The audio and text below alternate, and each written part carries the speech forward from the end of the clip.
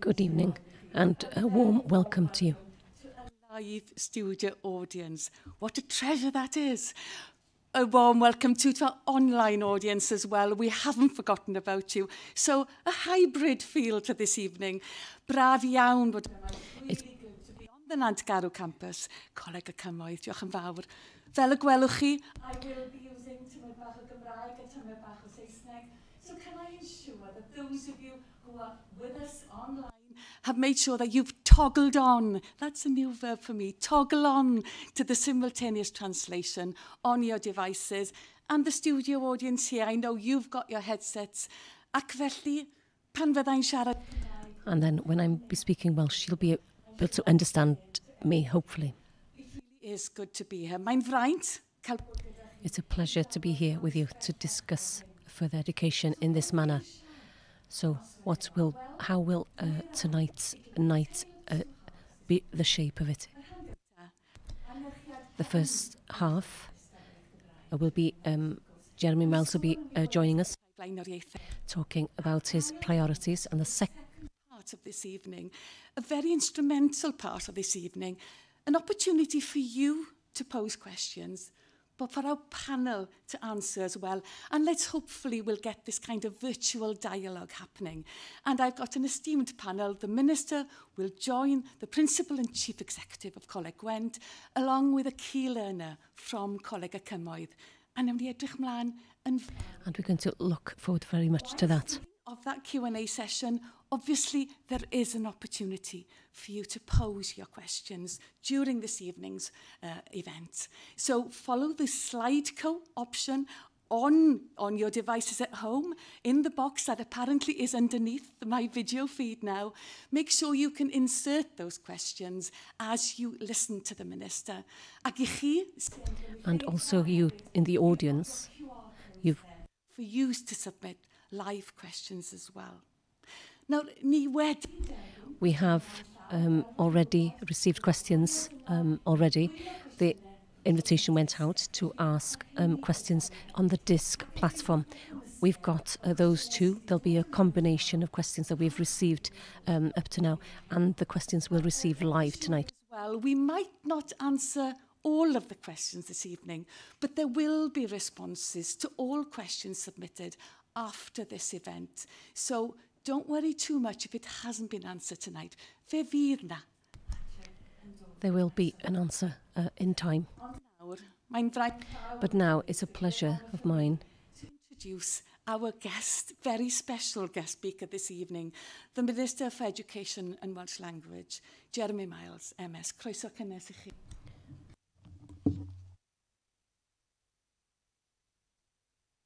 Diolch yn fawr iawn am y croeso. Thank you very much for the welcome and good evening to you all. It's such a pleasure to have the opportunity to be here in Coleg y Cymoedd with you here in Nantgarw to discuss the future of further education in Wales. And thank you ever so much to Coleg y Cymoedd, to Karen and the team for hosting us tonight in this wonderful building. And also thank you very much to all of you for giving your time, either at home or here with us in the audience. Since I've undertaken the ministerial role for education and Welsh, I've seen through my own eyes the commitments and the contribution that the education sector makes in Wales, and it's been fantastic to see the great relationship between the Welsh Government and the education sector, and of course that doesn't surprise me at all.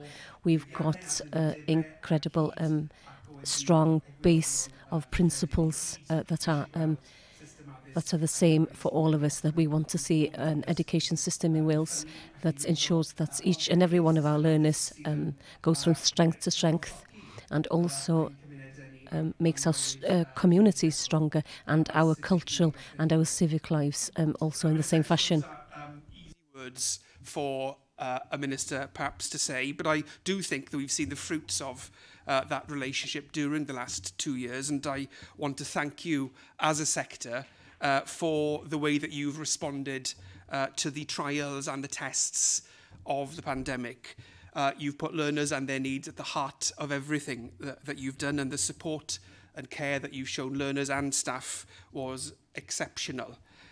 You've worked well with schools to recognise the particular needs of learners who've, I think, borne the brunt of the disruption in our system quite often, and that's been vital to their ability to transition on to their next stage or to keep motivated. You've been incredibly agile in responding to the new demand for online learning, for that blended offer, and you've really played your part in terms of the wider COVID response. For different colleges, that has looked different. So I know that here the facilities were made available to the NHS. Others have turned over facilities to become field hospitals. So whatever contribution you've made, that has been greatly welcome. So learner focus, collaboration, adaptability, well-being and resilience, and local leadership. Those 5 values or approaches are the ones which, for me at least, you've exemplified as a sector in the last couple of years. And I think as we look forward to the future, those values need to shape our common vision for further education. I'm conscious that since becoming Minister in the middle of the COVID pandemic, there hasn't been a particularly natural opportunity really to set out some of the broader issues that we look at as a sector, some of my vision for the contribution which I think the further education sector can make to the future of Wales. But alongside working with you on the pandemic and our response to it, we've of course been working together on what I think are the most profoundly far-reaching legislative reforms to post-16 education that Wales has seen in the Tertiary Education and Research Bill. And these are, an essential underpinning for a post-16 sector which is fit for the future. But this is not the totality of our vision for further education in Wales. And so this evening I want to share with you how important the strategic partnership that we have with the sector is to me, and I'd like to deepen that relationship still further.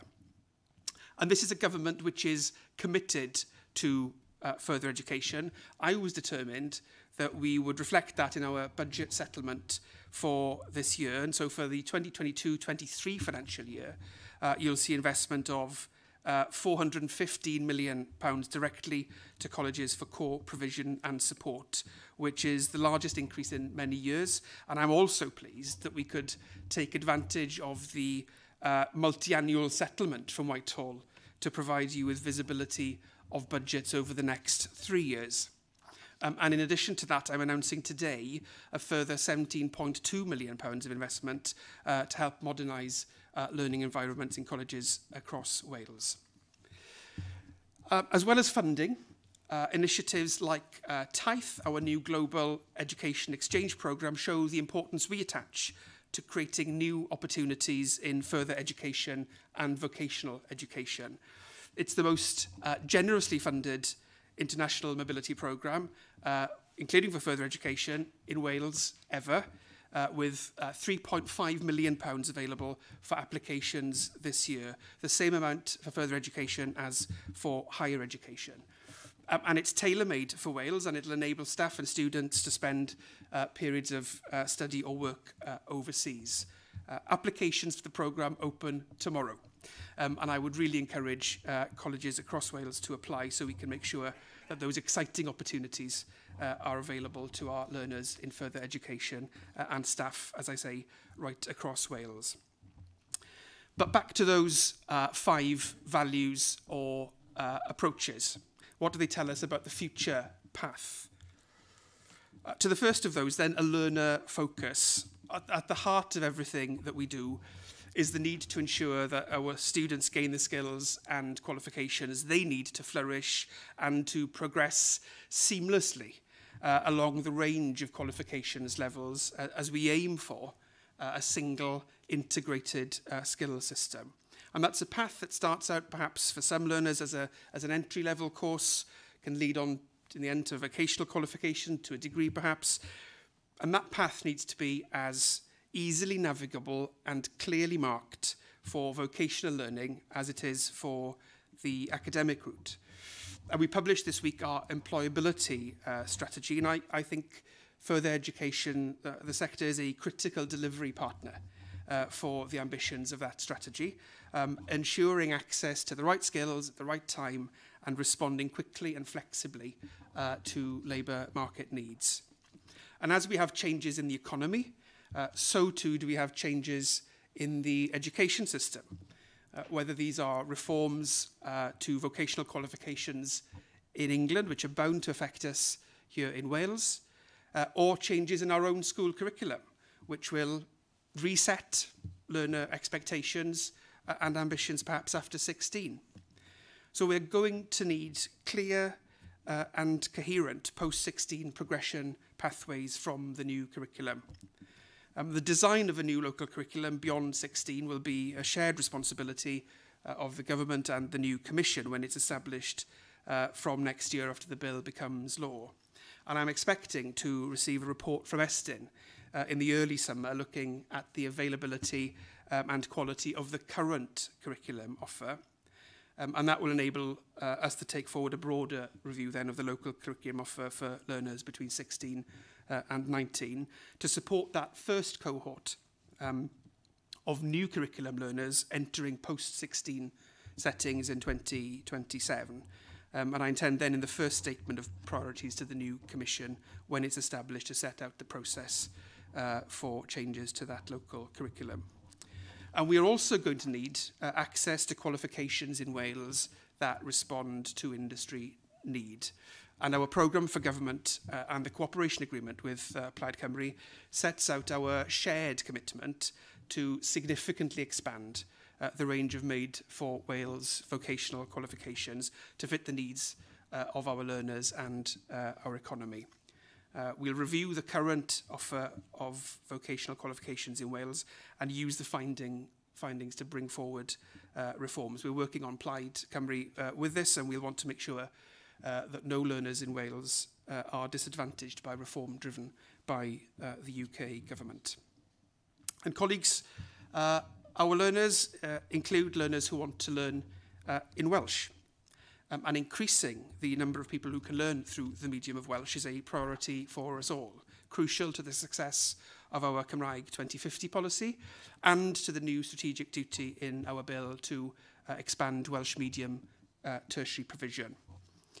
And in the cooperation agreement, we commit to funding the Coleg Cymraeg Cenedlaethol to increase the proportion of apprenticeships and further education programmes that are available in Welsh in partnership with you. And that's obviously good news. But the task, I think, for us all this evening is to see the goal of ensuring that more study in Welsh as a fundamental part of all our missions here as further education providers. What goals and targets will you set and how will you meet them? Wales needs a confident, bilingual workforce. But let's be frank, we also know that one of the key obstacles to that is ensuring a confident, bilingual workforce in further education. So I want to work with you as a sector to identify how we can do more to ensure that the workforce is there to help us meet this ambition. And so let's work together creatively to try and solve that challenge. And our learners increasingly, as we all know, want to learn at any stage in life. Now, we all know that not everyone is able to make the most of that chance in education the first time round in school or college. So I want Wales to be a nation of second chances in education, a nation where it's never too late to learn, where people have the confidence, the motivation, and the means to re-enter education at any stage. And the duty to promote lifelong learning is the first strategic duty in our new bill.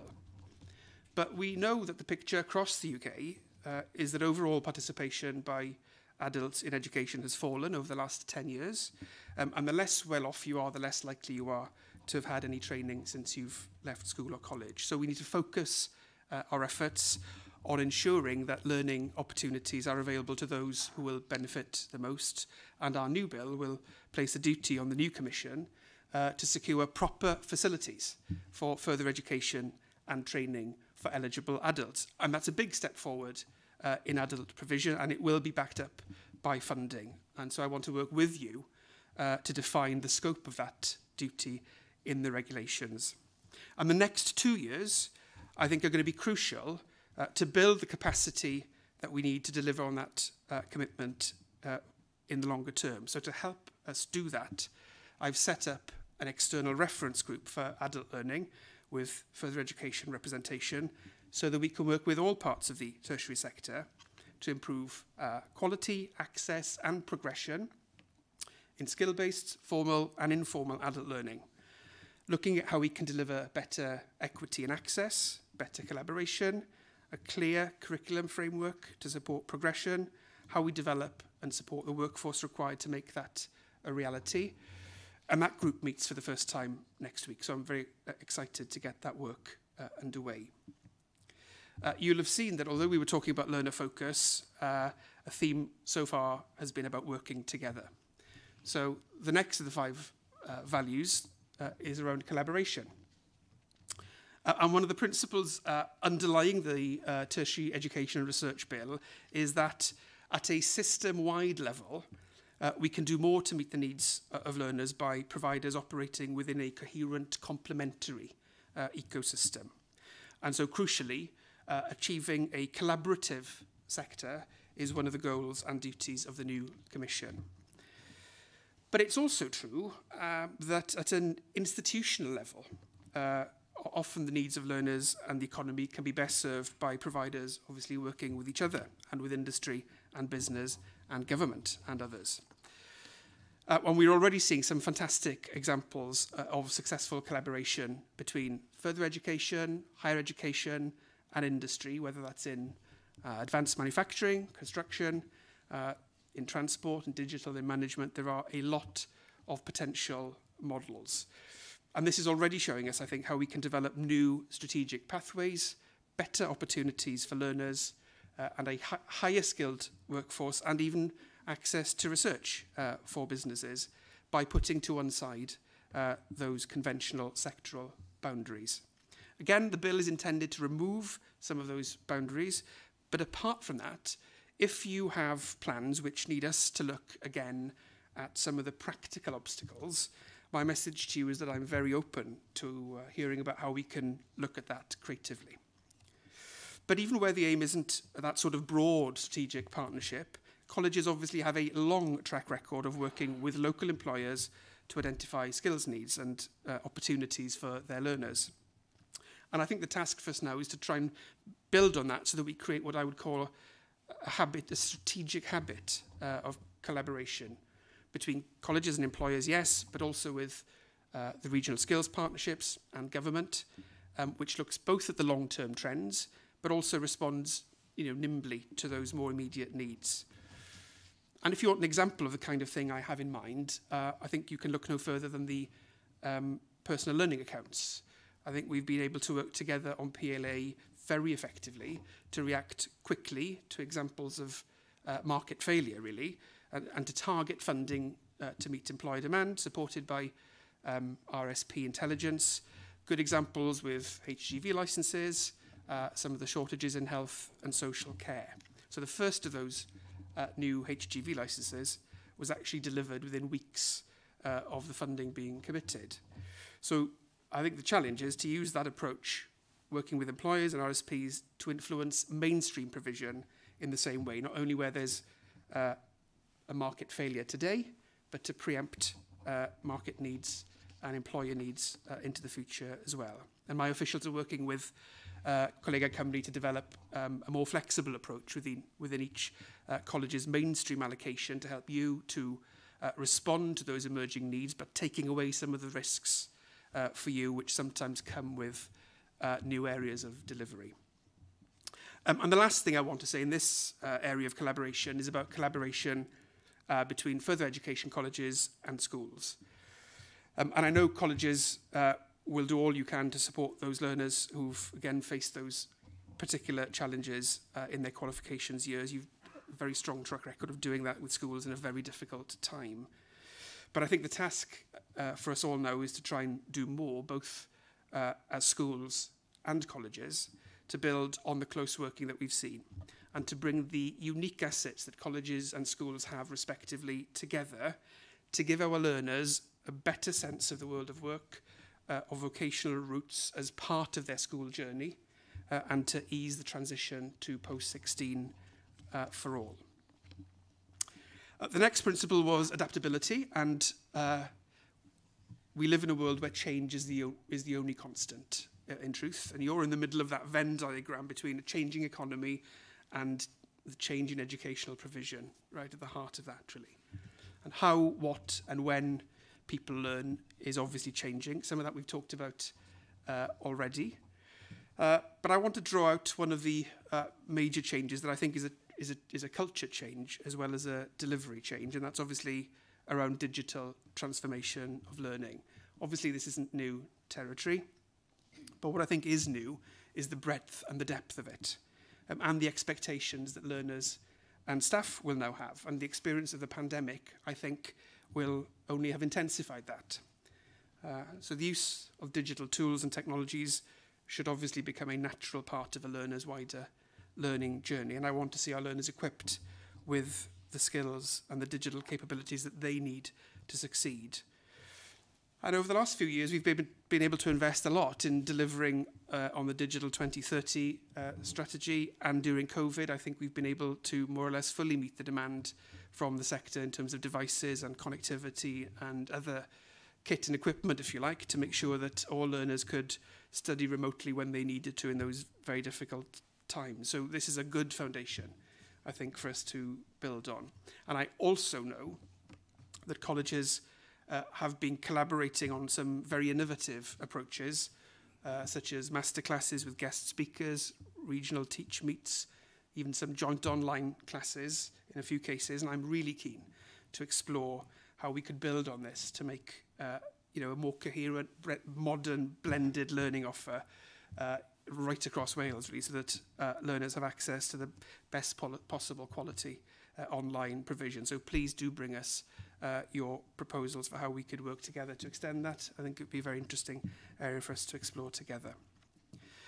Our fourth principle is well-being and resilience. And over the last 2 years, we've again been able to support the sector to look after and support their learners and staff in very difficult times, and the huge pressures I think that the pandemic has brought to bear on all parts of the sector will be felt for years to come. One of the most important things that education can do is help learners to become more resilient, and I think the cohort of learners that you will have had and you'll have been working with over the last 2 years have had to demonstrate that, and I think that is an asset to them in their future working lives, and I think it's important to acknowledge that, really. And I know a lot of colleges are doing a lot of innovative work in this area, working as well with Coleg y Cymoedd to support that sense of active well-being. So we'll continue to work closely with you to make sure that the right support is in place. I've increased the existing funding streams for the next financial year to support post-16 learner mental health and well-being in particular, but I realise this is a long-term issue. And I realise as well how vital it is both for the workforce and for the resilience of the sector more broadly for us to support lecturers in their professional learning and career development. I want to see lecturers and assessors with access to a rich source of professional development and able to refresh and renew their sector-focused skills through a network, if you like, of industry engagement. So over the course of the next 12 months, we'll be taking forward 4 crucial pieces of work to support the profession. Firstly, we'll be developing a professional learning plan for further education teaching workforce, which will bring together a range of training, advice and guidance for staff at all levels to develop your careers and professional lives, and my aim is to make that available on Hub, and that will include a core package of CPD so that you can access the courses that you need with a focus on improving digital skills. And we've commissioned JISC to develop a bespoke programme for you on designing and delivering blended learning. It's being piloted at the moment, and it'll be rolled out from the summer. Secondly, we'll be reviewing initial teacher education for the sector, looking at the impact and effectiveness of the current qualifications and incentives and what reforms could be needed. Thirdly, this year we'll be taking forward a knowledge transfer programme, bringing expertise from key sectors into colleges to help our learners learn from some of the higher skilled practitioners around. And fourth, we're also looking creatively at ways to help improve workforce links with industry to ensure that teachers and assessors retain and hone their professional skills and expertise. I probably don't need to tell this room that a career in the post-16 sector can be incredibly rewarding. So we want to raise the profile of post-16 teaching and highlight the opportunities. And later this month, we'll be launching a major recruitment campaign to raise awareness and promote the profession. And finally, the last of those 5 values and approaches, local leadership. We've seen so clearly, I think, in the last 2 years, the importance of place in the well-being and the economic health of people, and the role of colleges as anchor institutions in their communities and their local economies has always been important, but will become increasingly important. You have a phenomenal reach through your physical assets, through your workforce, through your procurement capacity, your skills development, your network of business and industry contacts, and your institutional leadership roles, which can make a really significant impact in most local areas. And in 2017, a Coleg y Cymoedd report, as many of you will know, suggested that the economic impact of FE colleges in Wales to the local business community was around 4 billion a year. And I think since then, we've seen a surge, I would say, in interest in the importance of strengthening local economies, be that through the foundational economy, through the role of town centre transformation, jobs closer to home initiatives, as well as the new working patterns we've seen during COVID, which I think underscore both the potential and the responsibility of colleges to seek to contribute as much as possible to local opportunity and prosperity. So I've asked my officials to do a piece of work with Coleg y Cymoedd to develop a current understanding of the wider economic impact of the college sector in Wales and how we can work together to support the work of colleges as anchor institutions in your local economies. And also, as we realise together the new focus on civic mission, which will be a sector-wide priority when our bill becomes law.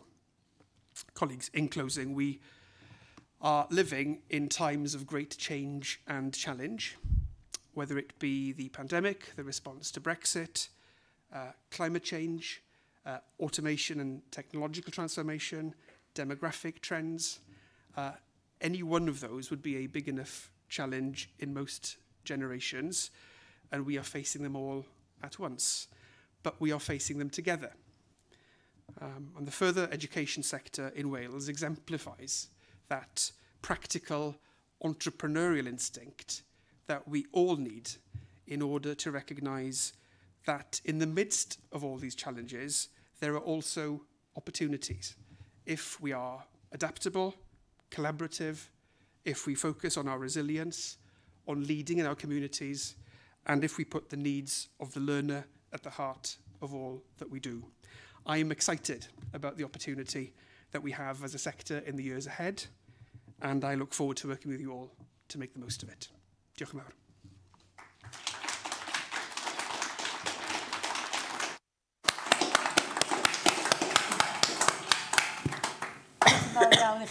Thank you very much for that. Challenges and opportunities, yes. Well, now is the challenge of giving you the opportunity to pose the questions. But as you can see, I've got my delighted guests with me, and I'd like them to introduce themselves to you. So we won't get the minister to reintroduce himself. Please introduce yourself, Rosie. I'm Rosie Adams, and I'm currently doing childcare level 3 in this college, actually, Nantgarw. So you're at home here this evening, so you're probably feeling more comfortable at home than any of the rest of us.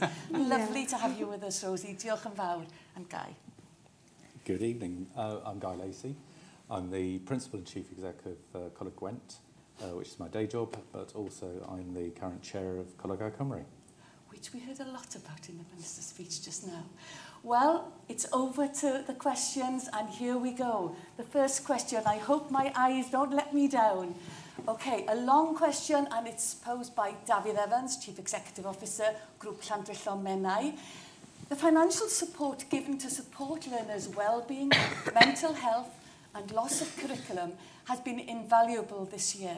However, the legacy of COVID is likely to be with us for several years' intake of learners. Can we be assured that some COVID support funding will be forthcoming for the next few academic years? Obviously, we heard about some funding initiatives. Is that part and parcel of this, Minister? We'll start with you. Yes, I mean, I think over the last couple of years, it's probably been around £140 million or so that, in terms of COVID support for the sector, more or less. And as colleagues will know, from this financial year onwards, that dedicated source of funding coming through the Barnett formula from Westminster is actually not available. But as I was saying in my speech, the effects clearly don't end on the 31st of this month. So there will be funding available. And for the next financial year, I think it's around £24 million, more or less, just under that. And some of that is earmarked specifically for the kind of well-being points that David was asking about in his question. And today we've published the Renew and Reform for Post-16 strategy for the future. And that really is about understanding with colleagues what has worked well, evaluating it and making sure that those interventions become the ones which are kind of, more available into the future, and the funding will be allocated on that basis. Rosie, I have to ask you this question. What support do you feel you've had from your college during this such difficult period and the difficulty of coming back into college now? We've had a lot of support recently to do with the past few years, actually. We've been given the opportunity to have and taken home a laptop for online working, because most students haven't got a laptop or a device in the house that they could possibly use to do all that. So the college has funded everyone with, if needed, for laptops, and that's really helped us throughout everything. And they provided masks and like a later follow test as well for all the students as well, just to take whenever the day feels right. The support from college since COVID happened has been really helpful for a lot of students. And if we needed somewhere to go talk about it, we have those places that we can go and feel comfortable with. That's really important, the practical, resource-led support, but also that well-being support that is part and parcel of that question. From your point of view and your colleague at Gwent, for instance, how has it been for you, and how is that transition happening now? Well, it has been pretty awful. I mean, I think that's the thing we do have to recognise, the impact on staff and learners over the course of the last 2 years, 3 academic years has been really profound. I think David's question is interesting. I think in the question he is highlighting that support that we've received from Welsh Government has been invaluable. And the Minister knows this. The sector is extremely grateful to the way in which Welsh Government has supported us as a sector. And I think it goes beyond the scope of David's question, since it's not just been that financial support. I think what the sector has valued is the way in which officials have worked with us in a spirit of real partnership. I think, moving forward, David is right to point out that the legacy of the pandemic, assuming for the moment that the 28th of March is a milestone, which we sincerely hope it is, the legacy of the pandemic is going to be with us for many years. And certainly we are going to see children coming to further education from schools who have missed significant elements of learning, whose confidence and resilience has been impacted. And I think that, for me, I think the important thing is to hear reassurance from the Minister and from Welsh Government that collaborative approach to dealing with this is going to continue, because I think we should actually celebrate the fact that the sector as a whole has been very resilient in its response. Yeah, lessons learned and not forgotten. Yeah. You know, okay, diolch yn fawr. Oh, now there's a question there on learner voice and the font size. Ah, that is much better. Could you feel the panic? I was going to put my glasses on. Learner voice, so I know who's going to answer this one first. Okay, the question is, and it's asked by Jeremy Harvey from NUS Wales. How will you be doing more to embed student voice in the Terrorbill in light of the recommendations from the Children, Young People and Education Committee? Before I get to answer that directly, that specific question, learner voice, Rosie, I have to start this one with you. How much opportunity do you get or have you had to have your voice heard at college? So being part of the learner voice, actually, we do have 6 meetings per year, roughly about that. And it's just about an hour, 2 hours long normally. And we go in there and then we'll just speak about how we could make the college better for not just us, but everyone else, staff and all the learners, even the new visitors that we have come in. Every time I make sure that everyone's feeling like that they can be a part of this, like no matter who they are or like what they believe in, it's comfortable for them to come in. And then we'll have meetings saying how we could make the college better. And then we'll just hopefully get that heard from higher people, obviously, and making sure that it comes into our college. Great. It's such a crucial element. I'm more familiar with the schools, obviously, but then it's such an important element. And it's interesting that you mentioned that you give your opinion on not just the learner, him or herself, but on staff and different elements associated with college life. Diolch, Rosie. But back to the question, I have to start with the Minister again. So your response to that particular question, Minister?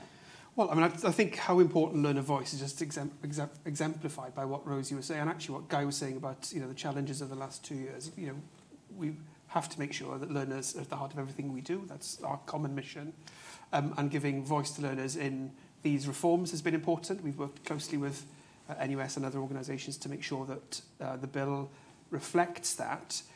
So at the heart of the bill is this idea of the Learner Engagement Code, but also representation at a board level in the new commission itself. And there's been, during the passage of the scrutiny of the bills, rather, so far, there have been some debates around what more could be done, really, to bring it even further to the fore. So they've been in kind of 2 areas, really. One is what can you do in the board area? And I'm clear that what the provisions in the bill are a sort of minimum requirement, really. And I think there's probably room for me as Minister to clarify my expectations in terms of the kind of accompanying the memorandums that go with the bill and so on. But in terms of the bill itself, I do think that in terms of the strategic duties which the Commission is intended to reflect in its work, there probably is more we can do to put the idea of learner voice more clearly on the face of the bill in that part of it. So I am working on what some amendments could look like to reflect what we've heard from the NUS and others during the scrutiny of the bill. And your perspective on that, Guy, why is learner voice so important and why should it be taken care of? Learner voice is critical to understanding how colleges can improve. So I think for me, learner voice needs to be systematic throughout your institution. So Rosie's talked about that sort of layer of student voice, course representatives, student council, all those sort of mechanisms which I know that all of my colleagues will routinely have within their colleges. But it's a ladder which stretches then up to things like board representation, student governors playing an important part of decision making. And I think the really good examples which you see across the sector are when you start to get things like learner voice being included in things like procurement decisions. Yeah, I mean, our colleges are here for our learners. So if we don't listen to our learners, then that is a fundamental failing. So learner voice is absolutely critical. Yeah, it empowers the learners. It gives them that added sense of maturity. I've been in situations when I've heard students, appointing head teachers or lecturers or whatever, and they really feel part and parcel of the organisation by having that opportunity, don't they? Great, diolch yn fawr. Right, independent device. Oh, there are two questions here. Okay, question asked by Mark Dacey, Principal of Meath Talbot College, and a question asked by Mark Jones, Principal of Gower College. Let's read the two. I feel I'm doing story time here. Hope you don't fall asleep. Okay, how can we make sure that school pupils receive independent advice on all options that are available to them post-16?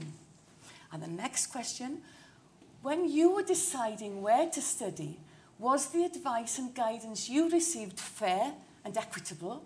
And what advice would you give to Year 11 pupils and indeed all institutions in terms of ensuring the appropriate advice and guidance is fair and equitable? Now, I'm not going to translate that, but anyway, two parts of the question. This time, I think it's about time I gave Guy the first opportunity to answer. So, is it about you giving Year 11 pupils advice, or what were you like at Year 11, Guy? But basically, you know where the questions are steering us. That independent advice, which is probably holistic in its approach, I think that's what the questioners are getting at. Yeah, I think both these questions are getting at some of the sort of fundamental issues we face around how children make decisions when they leave school. How do they make decisions about progression? And I think there's an awful lot tied up in this. There's an awful lot of society's wider attitudes towards different types of study.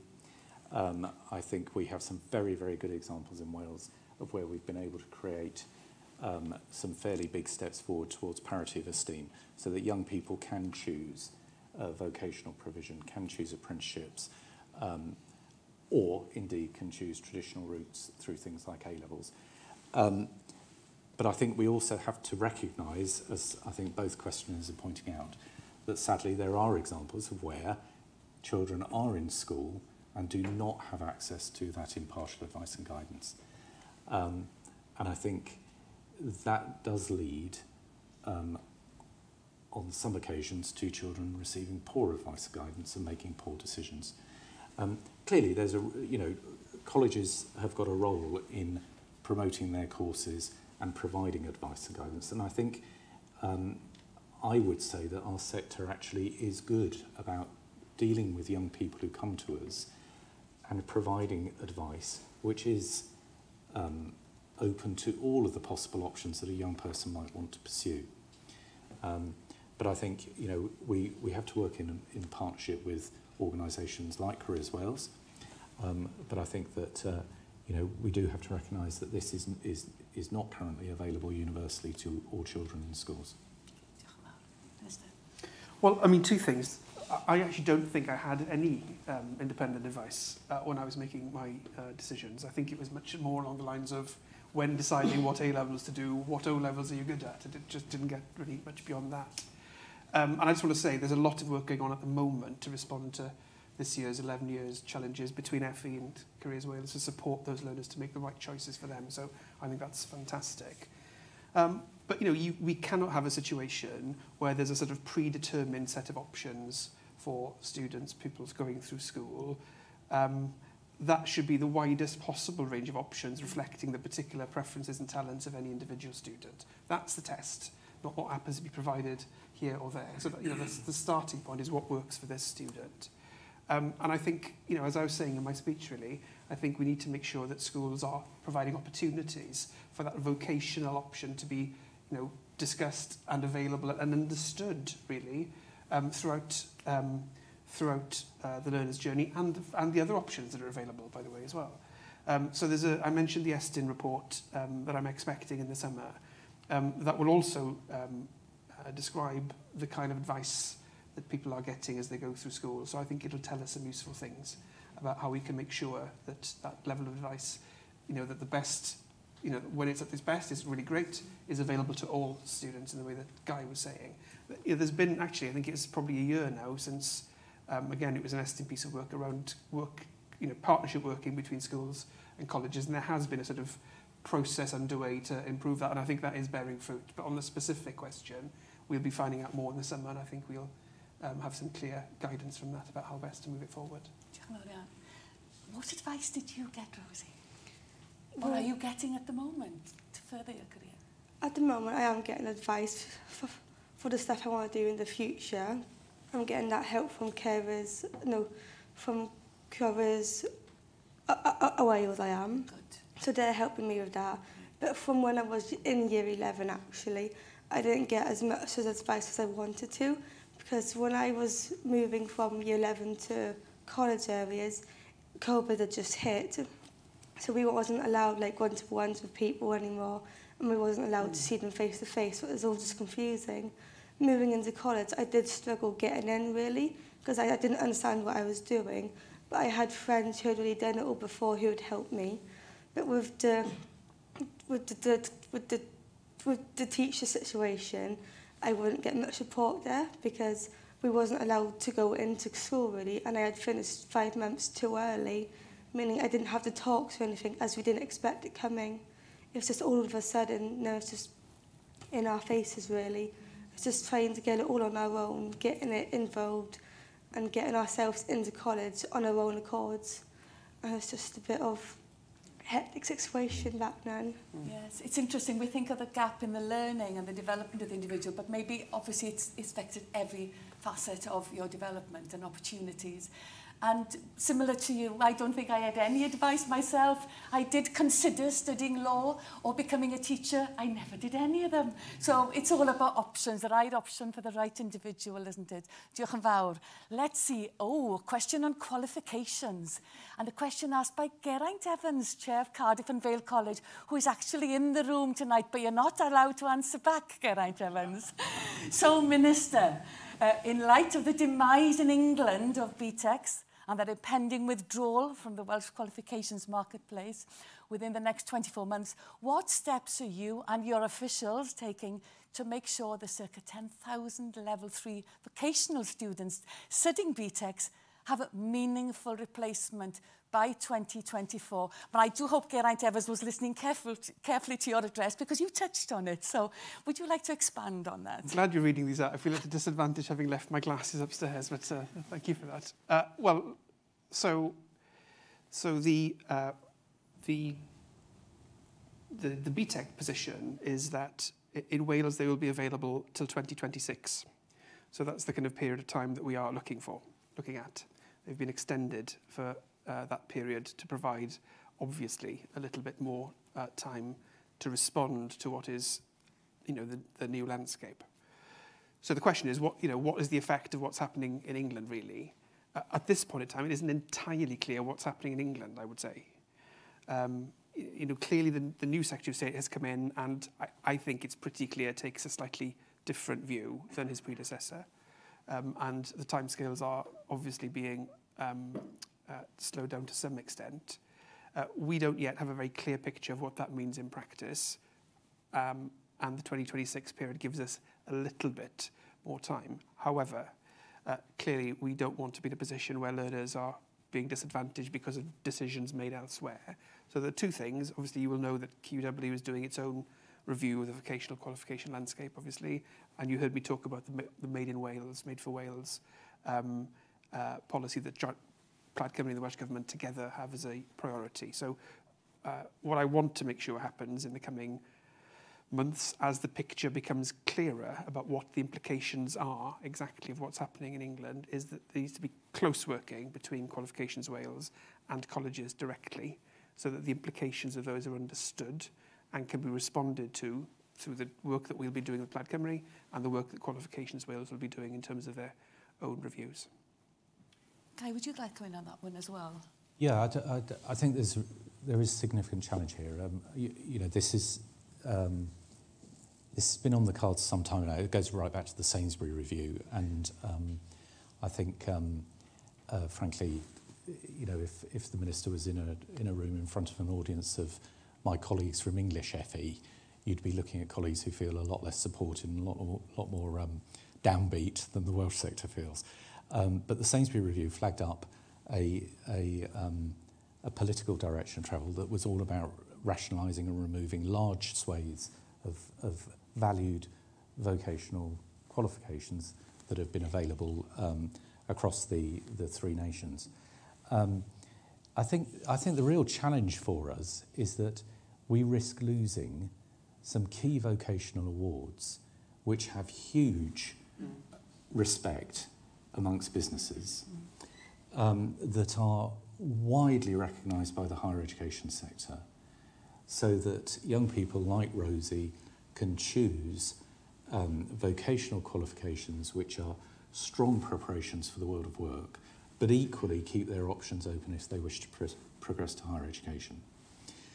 And in a relatively short space of time, we're probably going to see, and I mean, I accept it's not a done deal yet, but probably are going to see the vast majority of that being swept away in a way that rests completely outside of our control as a devolved nation. You know, these are decisions being made outside of our control. And it is, I think, putting us into the position where we're having to be reactive to decisions that are being made elsewhere. That doesn't feel comfortable, I have to say. That doesn't feel like us being, as a Welsh sector, us being in a position where we can strongly control our own decisions and our own destiny. So I'm not sure I've got the answers, but all I know is, you know, we face a really significant challenge. I think we do need to think about Made in Wales qualifications. I think that might be part of the equation, but I suspect we're going to have to be more creative than that, because whatever we do, they have got to be qualifications which allow children and young people to do those two things: progress to work with a highly respected qualification that employers want, or progress to higher education in a way that universities across the UK will recognise. Diolch yn fawr. And over to our last question, and I think it's apt that we come to this, having listened to your response there. How will the Minister ensure the unique contribution of FE is not overshadowed by universities under the new PSET system? Well, I'm often asked by universities how their contribution isn't going to be overshadowed by FE, so I think that probably suggests that, you know, that the approach which we're taking in the bill reflects the principles, you know, which the Hazelcorn Review, which is now, you know, 7 years or something since that was commissioned. So we've been discussing this together for some time, I think. And I think that it's clear that the principles in the bill are about the provision rather than the provider, and the learners at the heart of it, and it takes away those boundaries which I think are currently obstacles to collaboration, and brings in a transparent mechanism for funding across, you know, one sector with a diversity of providers. And it will allow all participants in that sector to have a voice in how those funding strategies are designed. And I think that gives the kind of transparency and open dealing, which should give confidence to all parts of the sector that it's in our common interest to see these reforms succeed, as I'm sure they will. And I'd like to go back to you then, when we were talking about those qualifications. How did you choose your route, and what are you getting from it now? Because I think it's important that we hear that. So childcare has always been my option. Since I started school, it's always been childcare. It's what I wanted to do. But getting there, I've had to do different types of courses and classes and all that, just to get involved with being in college and get the qualifications that I need. But mostly coming into college, doing the childcare sector, it's made me more involved with everything, that I know what's going on, how I'm going to do it in the future, and what I need to do to get to the universities that will get me that job in that sector that I need to be in. So it's not stopping at college, it's that progression again, Yeah. going from one institution to the other one. And that's why I knew that, but I wanted Rosie to tell you about it, that progression, that route is there. And again, we're being learner-focused, and you're having that opportunity to do so. Well, we are coming to the end of this. We could have carried on for another hour, couldn't we? But I really think it's important that we've had a good discussion this evening. What I really want to do is thank the panel. You've been honest and coherent. That word coherency came up a lot earlier on. I really value that. And it's allowed us, I think, to have a different perspective on what's going around us at the moment. This dialogue obviously couldn't have happened without you in the room and you at home or on your devices, wherever you are. You might be in your cars, I don't know. But the questions that have been coming in have been valuable to create a dialogue, so we can continue this conversation. It's not it ends here. It's about continuation of that dialogue. A dwi wir yn gwerth... And I truly appreciate the contributions that you've all made. Has happened tonight. I can remember 3 of the values. I didn't write them all down. Local leadership, practice, collaboration, and learner focus. Well, I'm sensing we've heard a lot about that in both parts. And I'm going to take the 3 topics away with me. Aired this evening, and we've had examples from the 3 of you, plus their importance have been in the questions that we've received as well. Now, for those of you who have been listening attentively or may have missed 1 or 2 aspects of tonight, this stream obviously is available for you to watch on your devices at a later date. Felly cofio. So remember, the service is available for you. Also, only do these events and improve on them by giving your feedback. It's important to reflect on everything. Felly, ewch yn dod, go on that landing page on the invitation, and there is an evaluation form there for you to give your feedback on tonight's event. Ond, am now... But for now, from us all here in the campus in Nansgarw, in Coleg y Cymoedd, thank you ever so much. Diolch yn fawr iawn i chi.